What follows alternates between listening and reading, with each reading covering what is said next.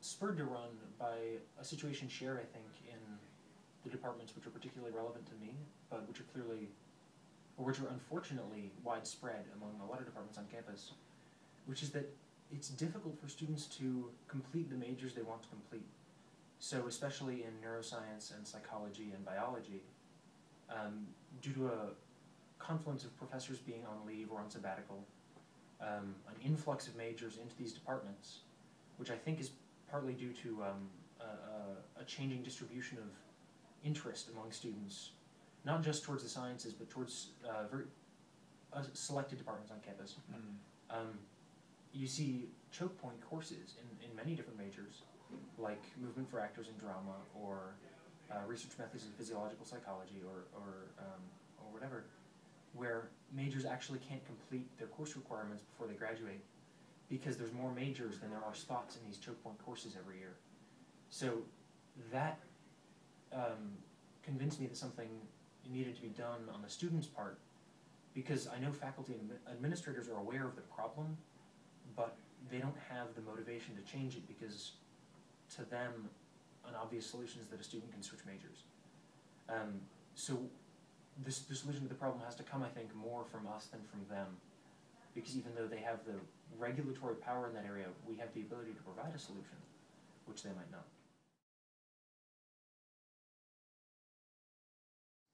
If I can succeed by direct intervention and browbeating if necessary in stabilizing an active majors committee in each department on this campus, then there's an organizational link between this position and the academics committee and the student reps on the committee for curricular policy, which is the primary way that VP for academics sort of interacts with the faculty at large.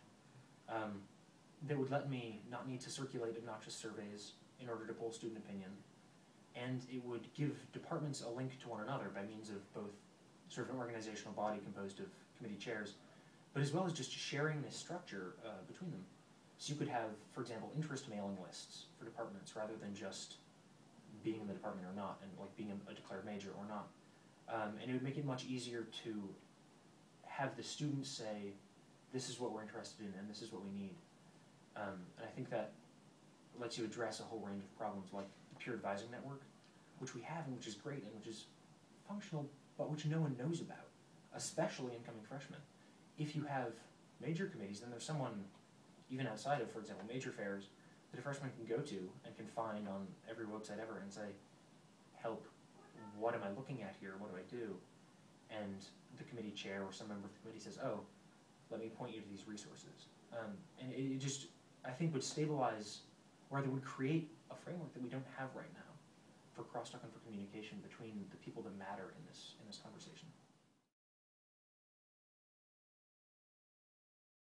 I think there's sort of two sides to that question. And the first is that I haven't spent a lot of time in the VSA.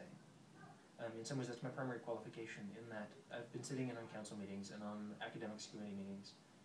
And what I find is that there's a lot of institutional momentum or lack of momentum surrounding issues like lab credits or student seminars, even to a certain extent, where getting things done is more about challenging people's expectations about where you're coming from than it is about going through the accepted channels.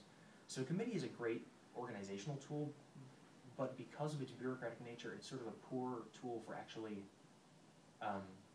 addressing elements of a pre-existing system that really need to be removed or changed or thought about in a totally new way. So I think what I'm bringing to this position is the perspective of somebody who hasn't been in the VSA, but who has been a student in a lot of different departments, and who talks to students in a lot of different departments.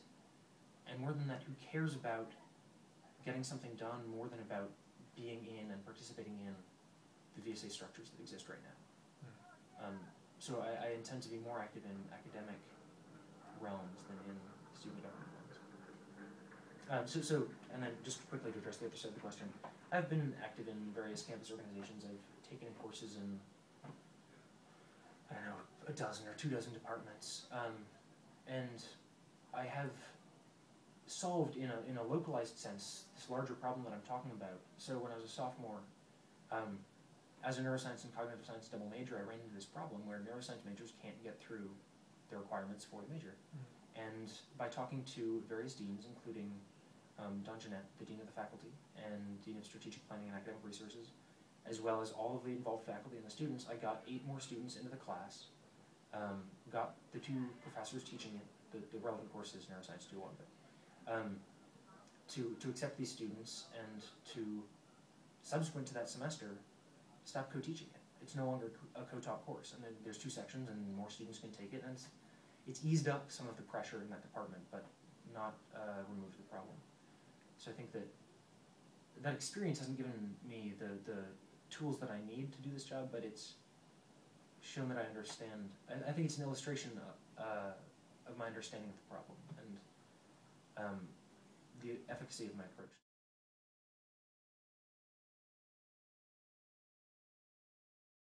And again, part of the answer to that is going to be major committees. Okay. If they're running and if they're active, then it's going to be really easy for somebody to get in touch with me and with the academics committee just by going to them, because that's going to be sort of a corporate framework in the sense that they're going to be part of the same body, literally.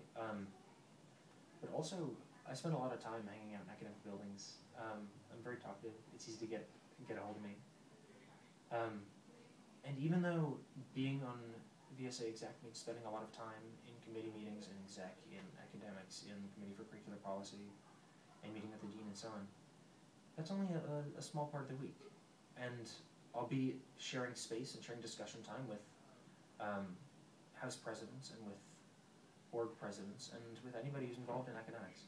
I've actually already had really excellent conversations with several people who had particular issues they want me to address for next year, and that's changed my thinking significantly. For example, a student raised the idea of having introductory courses in physics and chemistry, similar to Bio 105. So there's no lab requirement, so a humanities major could come in and, get an introduction to the field of chemistry and what's going on in that right now, without taking the first steps towards that major or whatever.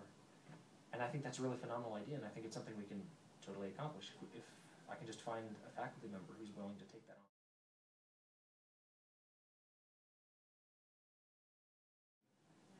I think VP for Academics is primarily meant to function as an expression of the frustrations of the student body. And that sounds almost coy, but as a member of the faculty or of the administration, and you're sitting on the Committee for Curricular Policy, you have your own concerns, and you have a whole history of departmental squabbles, and you know the issues. You've been doing this for years. And so a lot of questions have become non-issues from that perspective. Like, for example, lab credits, because that's been rehashed so many times, it's become like a taboo word. But and so the role of the VP for Academics is to come in and say, no, it's not. That's not a taboo topic. We need to address that, because even though you're sick of it and you're fed up with it, you have 2,400 students who have something to say, and what they're telling you is you need to do something about lab.